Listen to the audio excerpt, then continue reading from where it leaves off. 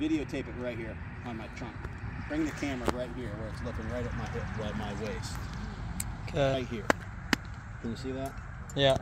So when you go up, right, what I want to do is almost feel a little bit of a sink. Like if I drop, it's okay. Now if I throw my hands at it, I'll chunk it. But if I move that way a little bit and I just stay over the ball and cover it, I can't get out here across it because I'm going to have a bad angle of attack. So my angle of attack is going to be a little bit more in this channel. This runway is going to clean itself up, right?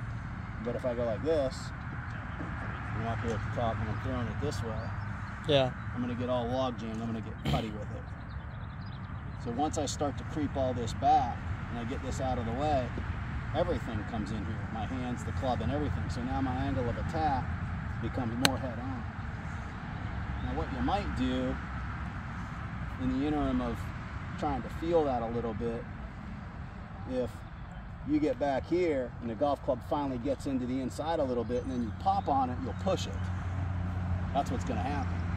Whereas if you're up here at the top and you're already getting over the top of it and you're already coming this way, it's just going to get slicey and cutty. Yeah. So a good solid compressed push might not be a bad thing first if you get it, if we can get you a little bit more into here. Now, once it gets pivotal and you start to open up, then the collision gets straight and the golf club and the ball just start to pierce more straight. Okay, so here, watch, over exaggerated. What you gonna take in here?